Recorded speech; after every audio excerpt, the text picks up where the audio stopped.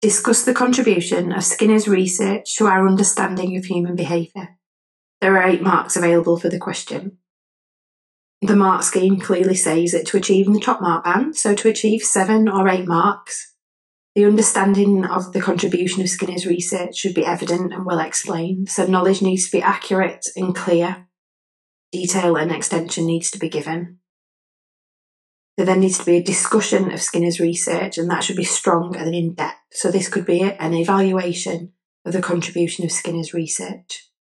And again, this needs to be accurate information, and additional in-depth detail needs to be provided. The answer should have a clear structure, and technical language should be used throughout. We know that for a discuss question, both AO1 and AO3 marks will be available. So AO1 knowledge, 4 marks will be available, and AO3 evaluation, another 4 marks will be available. You need to make sure that the material that you present reflects this and that there is the equal amount of both AO1 knowledge and AO3 evaluation. The question is specifically asking for a discussion of how Skinner's research has helped us to understand human behaviour. So how can his work help us to understand why people behave in the way that they do?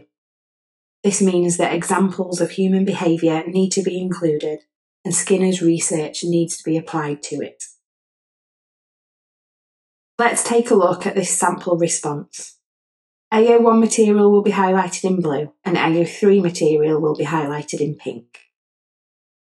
Skinner's research demonstrated positive reinforcement, which involves presenting a reward after a behaviour, showing how behaviours could be encouraged. An experiment using a Skinner box, where rats receive food pellets for pressing a lever, illustrated how behaviours can be reinforced.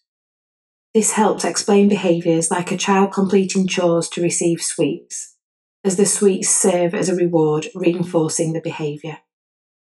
Similarly, negative reinforcement, where a negative stimulus is removed, was shown when rats could escape electric shocks by pressing a lever, reinforcing the behaviour of lever pressing. Skinner's research also looked at punishment, where the introduction of a negative consequence aims to decrease the likelihood of a behaviour occurring again. For example, rats receiving electric shocks when pressing a lever decrease the likelihood of lever pressing in the future. This can be seen when a student talking during class is given a detention, intending to decrease the likelihood of talking during class happening again. Skinner's research was carried out in laboratory settings. This means that they were conducted in highly controlled conditions, and this reduces the impact of extraneous variables. As a result, their findings can be said to be reliable and have scientific credibility. The findings of the research have heavily influenced reward programs used in schools and prisons. Token economies, where individuals are rewarded for showing desirable behaviours, completing work, meeting deadlines, or using manners, have shown to be extremely successful in modifying behaviour. This shows the value of Skinner's research and the positive contributions it has made. However, the research does ignore the role of biological and genetic factors that can shape behaviour. It ignores the interaction of innate predispositions and the impact that the environment can have on someone's behaviour.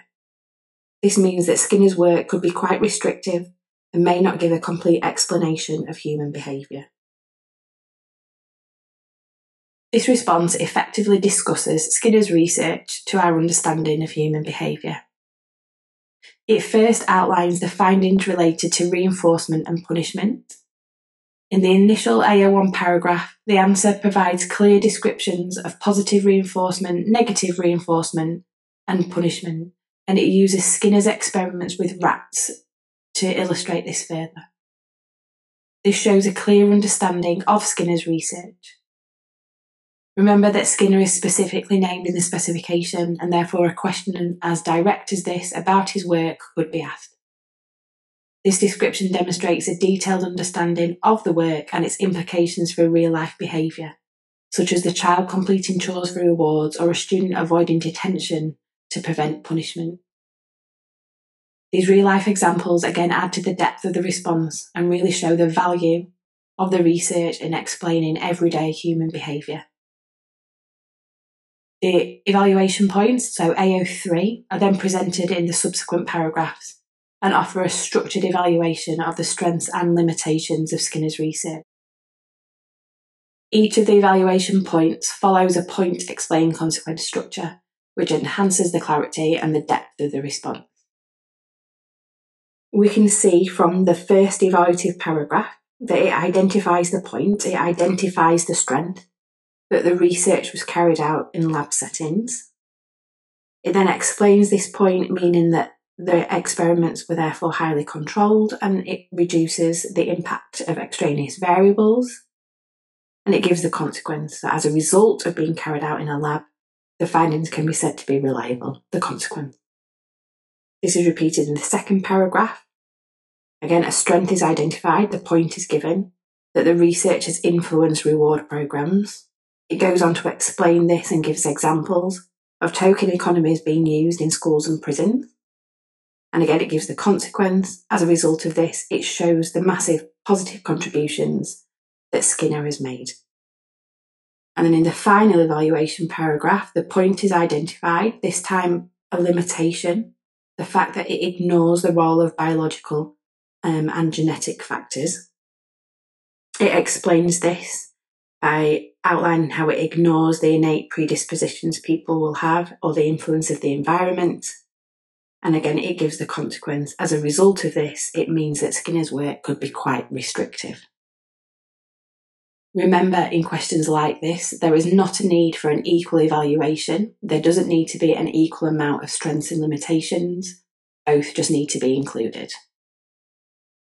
The use of technical language throughout the response, such as positive and negative reinforcement, extraneous variables, really enhances the precision and the depth of the response. These terms are essential for being able to accurately convey Skinner's research concepts and its implications. So it really does add to the quality of the response.